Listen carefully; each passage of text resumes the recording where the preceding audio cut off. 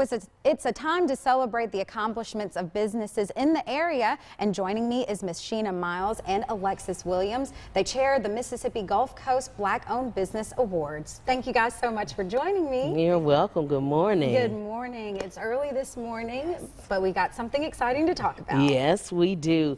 The Coast has never had a Black-Owned Business Awards, and we have so many entrepreneurs that are doing so many different things here on the Coast. So we have made it a point to celebrate them.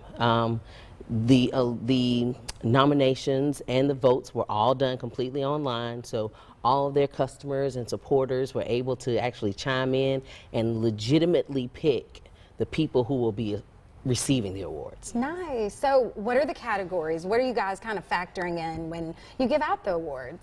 Oh, what's it? Transportation. We have the beauty industry covered. We have the boutiques covered. The mechanics are covered.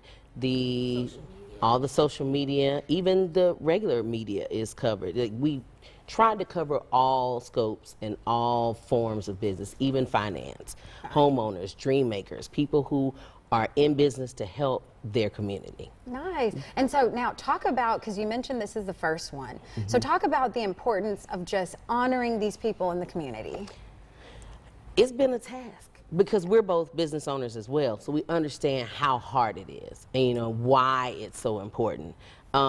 Especially like for restaurateurs, there's so many places with good food on the coast, and the task of trying to corral everybody together, but also finding out where the love actually is that's not mentioned a lot of times, was actually the hardest part, but it was also the easiest and the most fun, especially because we hand-delivered all the invitations to the final nominees. Yes, we did. So those videos are all online, they were all live, and they were all shocked and surprised. Yay. Well, talk a little bit about, I guess, all the hard work that it took to get everything together. I'll let Lexi tell you about that. No, you take that one free. The hardest part has been trying to establish something that has not been done. Of course, Mississippi has a history of not necessarily being progressive, and we've had a lot of, you know, back and forth with about how things usually are, but we're going to make them different. And for this first one, we're going to go back to where everybody may have started from and what's familiar, and then graduate to what is now. So we're literally starting with where business was really big, with Harlem Nights as the theme. So the wonderful. 20s. Well, thank you guys so much for joining us. I know this is going to be a big bash that people will want to be a part of.